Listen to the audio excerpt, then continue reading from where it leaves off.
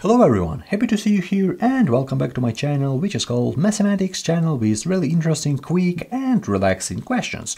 And in this video we're going to solve this really interesting question. We have 7 plus 7 divided by 7 and in parentheses we have 7 plus 7. So it's like a challenge. We have all the time, we have the 7 and we have addition, division, multiplication. So everyone learned this stuff in the 3rd grade. Everyone know about this math operation right here. So everyone can handle this question. It looks like that, but this is like very tricky question. And right now I want to suggest you that right here we have a lot of options, so 4 options. So right now I suggest you to pause the video and try to solve it by yourself. What do you think is a correct answer? It will be really interesting to check our answers in the end of the video.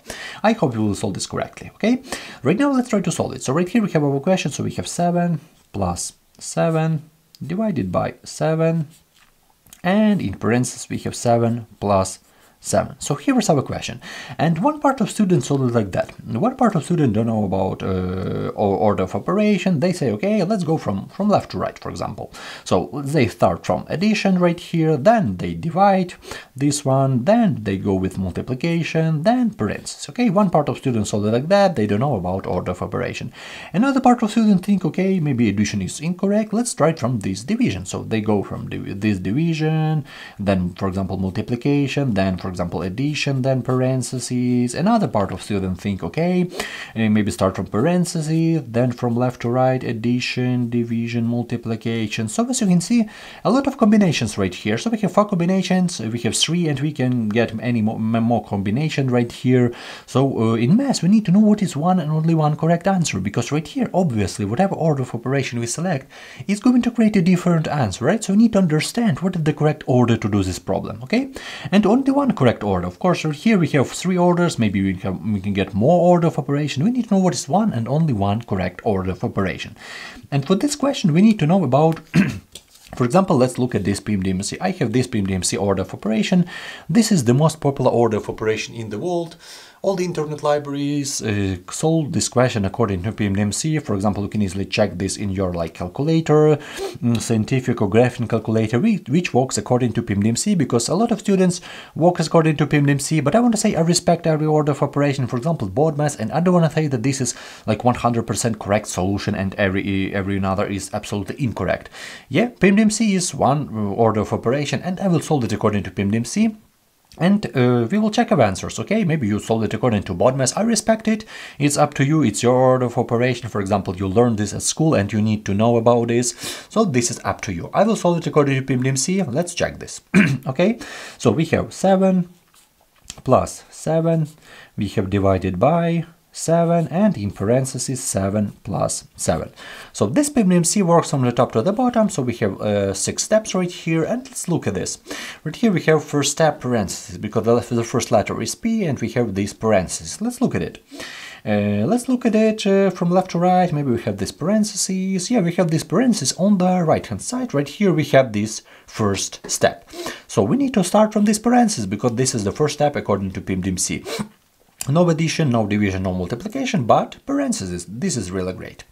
Okay, so let's start from this. So we have 7 plus 7 divided by 7, and in parentheses we have times 7 plus 7 equal to 14. Okay, so right now we have this expression. We don't have any parentheses, which is really great. Okay, what about what about exponents? Because this is our next step right here. Let's look at it. Squares, cubes, I don't see any of those. We don't have any powers right here. We have like a regular expression without any powers. Okay, so we need to skip this part. We don't have any exponent part. So we already skipped this part. With exponent, for example, this question will be like more complicated. We will have like, for example, 7 to 10th power. We need to raise these before goes to the next step, okay? But we don't have it, and it's really great. Okay, the next step, multiplication, but according to PIMDMC, a correct order is multiplication and division, because right here, this is one common group and we need to look at it in a perspective of a group. So multiplication and division, this is one group, and we need to scan where do we have this multiplication and division sign. We can easily start from multiplication. This is like another order of operation, but according to PIMDMC, we need to look at it in a perspective of a group. So right here we have addition, we don't need it. Yeah, right here we have division, we need this, and we have multiplication. So as right here we have this part. Okay, so this is our next step. We have multiplication and division part. But here's our main question. What we need to start with? From division, then multiplication, or multiplication, then division? Because a lot of countries, a lot of discussion about it. All over the world, people discuss about this order of operation. One part of student divide at first, another part of student multiply at first.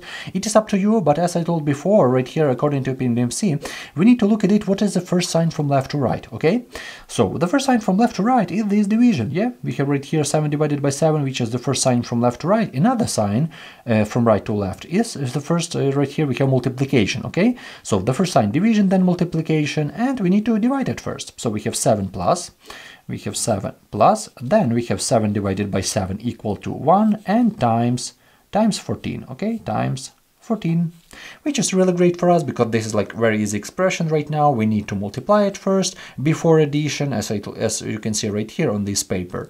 So we don't have subtraction, but we have addition. So addition and subtraction is after multiplication and division. Okay, so we multiply all the thing, we divide all the thing, and then we add as a final result. We need to add it. So right here we have 1 times 14 equal to 14. So we have 7 plus 14 equal to, right here we have equal to 21. 21 is the correct answer. This is option D. We have this answer. This is my solution to this problem. This is according to PMDMC. As I told before, I respect every order of operation. For example, you prefer BODMAS, you will have another option, another answer. This is up to you.